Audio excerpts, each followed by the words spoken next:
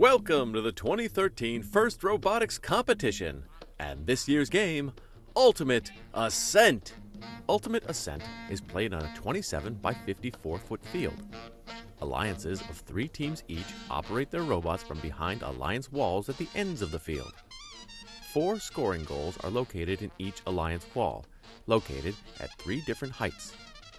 Each alliance wall also has feeder stations located at the ends of the wall. 2 large pyramids occupy the middle of the field, about a third of the way from the alliance walls.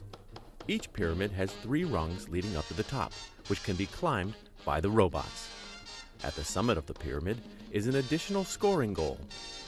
Ultimate Ascent is played with standard flying discs of 3 different colors. The objective is to score as many discs as possible in the goals at the far end of the field. The harder the goal is to hit, the more points it's worth.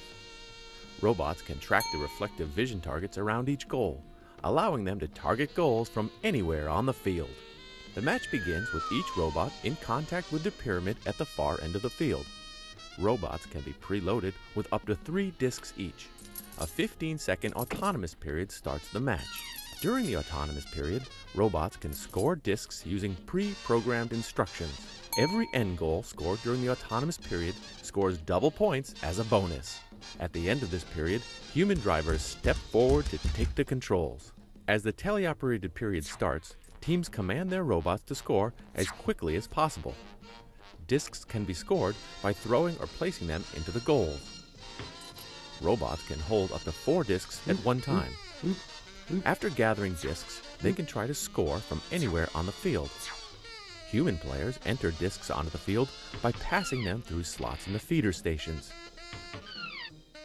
Robots in the loading zone are protected from interference by their opponents while they receive discs. But robots not touching this safe zone have to deal with defending opponent robots. Near the end of the match, human players can throw discs onto the field and try to score. At the same time, robots drive to their pyramids and start to climb for bonus points. The higher they climb, the more points they will receive. Robots can climb up the sides or the corners of the pyramid, but they have to remain there as the game ends to collect their bonuses. Good luck, and we'll see you at the competitions.